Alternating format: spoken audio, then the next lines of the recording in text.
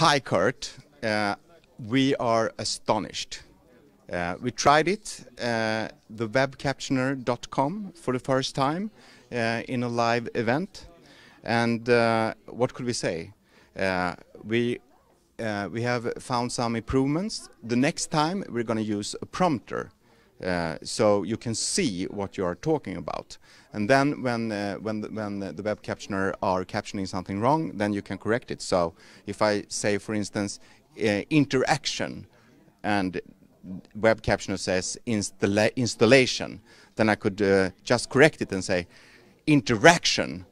I meant interaction. We are astonished, and we think it's very, very, very nice and very professional, the things you have done. So thank you very much that we had the opportunity to work with your good shit.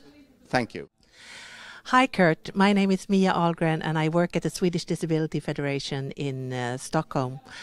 I'm very grateful that we had the opportunity today to show the fantastic web captioner that you've developed and the story behind it. I am excited to be part of this development, and I hope that with the help of Richard and other developers around the world, we will make this place much better. Thank you.